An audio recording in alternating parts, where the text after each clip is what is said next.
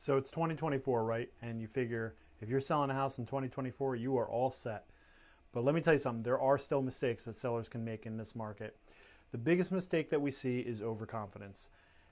If you're not marketing your home properly, if you're not staging it properly, if you're not negotiating properly, if you're not marketing properly, if you're not hiring the right agent, those are all still mistakes that can cost you a lot of money in this market.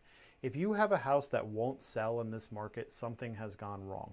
Now, that's not to say that they're not special cases and whatnot, but your standard home with some level of maintenance needed, nothing that's distressed or anything that's a totally different story.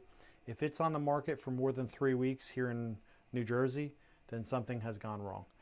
That could be pricing, that could be marketing, that could be staging, it could be any number of things. But the best thing you can do is hire someone who is going to project manage that sale as best they can.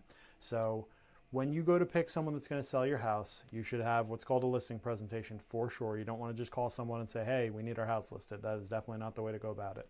You want to sit down with them. You want to understand exactly how they're going to market your home and what makes that agent's technique the best. So in my example, we use videos, we use paid ads, we market extensively, not just to the people that are going to see it on Zillow, because every house that's listed ends up on Zillow. You actually have to try pretty hard to not get it on Zillow.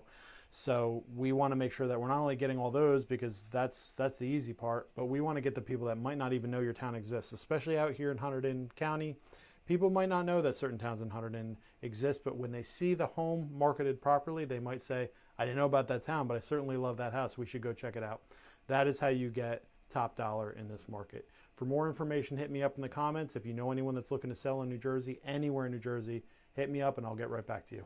Have a great weekend.